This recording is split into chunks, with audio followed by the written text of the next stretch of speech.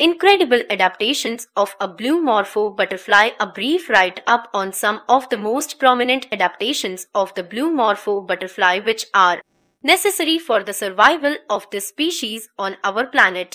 The mean-loss blue Morpho butterfly is an iridescent species of butterfly which is predominantly found in the tropical forests of Central and South America. The iridescent nature that this species boasts of is one of the numerous adaptations which help it survive the harsh realities of its natural habitat. While the term blue Morpho is often used to refer to this species, at times it is also used in context of other Morpho butterfly species which are typically characterized by their blue color.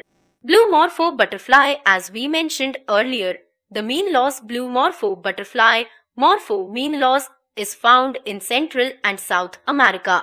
The natural habitat of this butterfly spans across the tropical rainforests of this region. With a wingspan of somewhere around 5-8 inches, the blue Morpho happens to be one of the largest butterfly that you are likely to come across.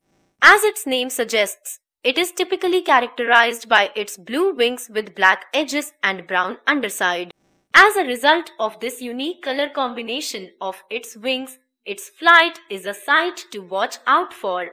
The flutter of its wings creates a mix of blue-brown color which isn't just a treat for your eyes, but also acts as an adaptation which helps this considerably large butterfly species stay off the radar of its predators.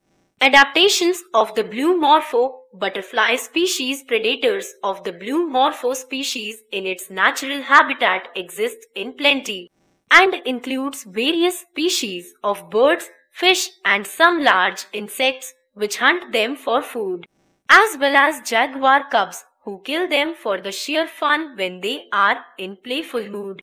Owing to its large size, this butterfly species is easily noticeable, and that can turn out to be dangerous with several opportunistic predators looming at large in the wild.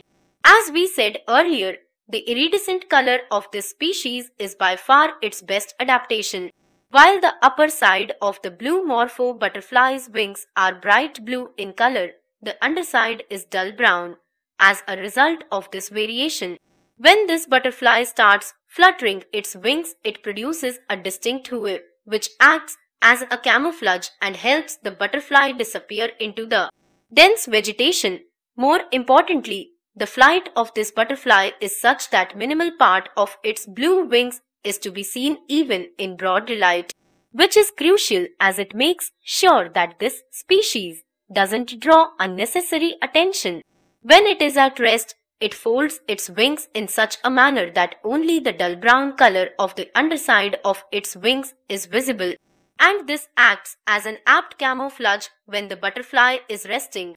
The bronze-colored eye spots on the underside of its wings also come into play when it comes to defense purpose, as it frightens or confuses the predators and gives the butterfly enough time to escape. At the same time, the fact that the upper surface of blue Morpho's wings is made up of reflective scales also deserves a special mention, as it is one of the most important defensive adaptations when it comes to defense against jaguar cubs. The butterfly uses the reflective surface of its wings to reflect sunlight and momentarily blinds the jaguar cubs as well as other predators, which gives it enough time to escape. Other noteworthy blue Morpho adaptations for survival include a long protruding mouth, i.e., a proboscis, and the ability to lay a large number of eggs.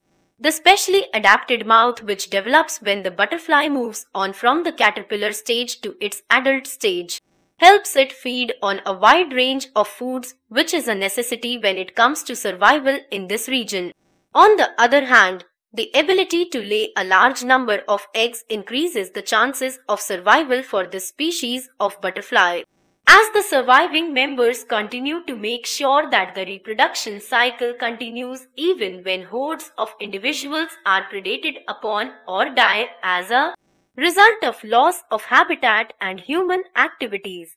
As unbelievable as it may seem, The fact that a species as fascinating as the blue morpho is threatened by a range of human activities is absolutely true.